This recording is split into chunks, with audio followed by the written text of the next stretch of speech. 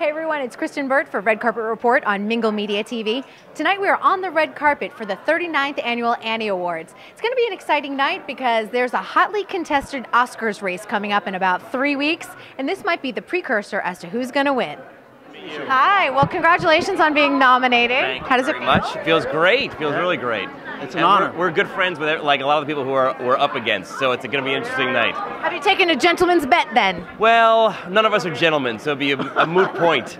It'll be dirty then, won't it? Exactly. A dirty fight to the finish. I love it. How does it feel to be here? Because I mean, I think animation is stepped up a level even in the last decade that, I mean, it's unbelievable between television and film. I mean, where do you see it going? Well, we're mad. We've taken it down a level. It's I'm true. sorry. But you know, it's so great to be recognized here tonight because our show especially tries to be like a mini animated film festival. We've got stop motion, we've got flash, we've got photo collage, all within one show. So we were, you know, kind of hoping and happy that people are tuning in. All right, well, I'm going to hope you guys win, and if you do win, I can't wait to see the dirty fight. That'll be something to televise. Promise me. You got it. You got it. Congratulations.